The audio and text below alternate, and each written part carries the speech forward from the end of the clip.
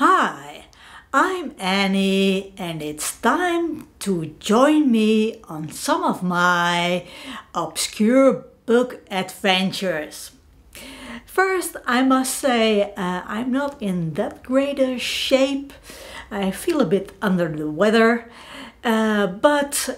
so if you see me getting a little bit dizzy, it's because I am a little bit dizzy and not because I am spaced out on some illegal substance.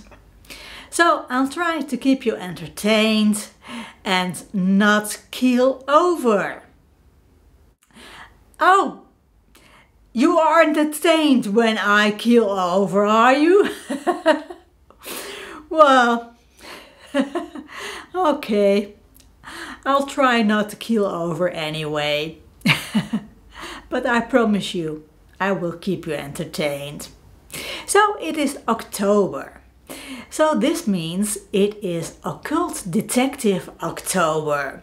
Occult Detective October is the brainchild of MJ over at Reading This Live. I will link her channel in the description box below, and together with all of the other co-hosts who are joined in hosting this fun reading event. So what is an occult detective? Well, it's a detective story which features an investigator who investigates something of the occult. So some ghosts, some magic is in the stories. So that's basically what an occult detective is. So a while ago I saw a video of Roy over at Roy Reads Anything, and he was conducting a bookshelf tour of his occult detectives. And he talked about one of his books, a collection of short stories of detectives written by women, female detectives written by women.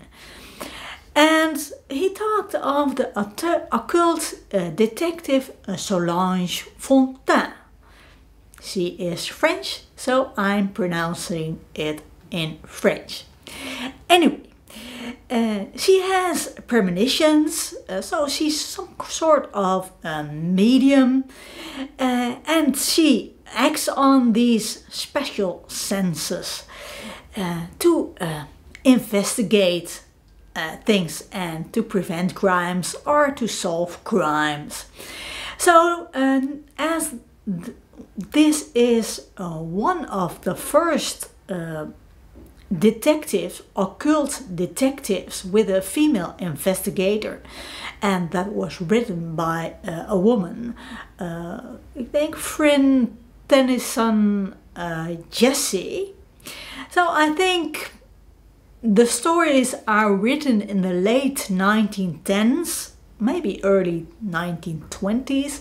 I know of one story that was published in 1918, so the stories originate from that time.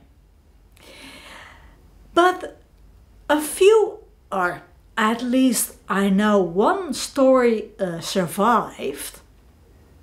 There is a book with more short stories of Solange Fontaine in it, but it's really hard to get.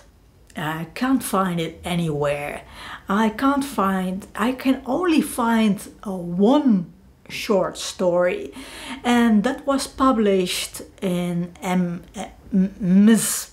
Murder, a collection of short stories.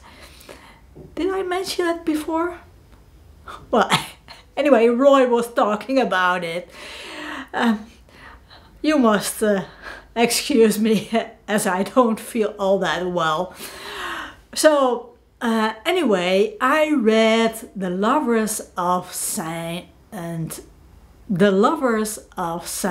Lys.